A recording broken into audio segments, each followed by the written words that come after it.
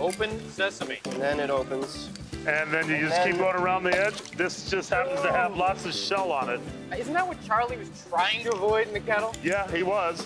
Oh, well. But then he got me to do this. This is gonna go just to in the let kettle. everybody know, this is like a cheesecloth bag. And this way you don't have oysters swimming through your beer. We also have some New Mexico red chili peppers that I thought would be cool to add to this, so it makes you think a little bit about the experience of eating a raw oyster, because many people use Tabasco. All the shucking came down for this. You guys have made this before, right? You made a test batch, right? Yeah, he did 2 weeks ago. Here we go. Oh, dude, right on. You know, that's pretty good. I'm not getting oyster, but I'm getting lots of minerals. Not too many hops to destroy the flavor of the minerals and the peppers. Very nice. Congratulations on another successful beer. Thank you. All right. And this is fun. It is fun. Thank you again.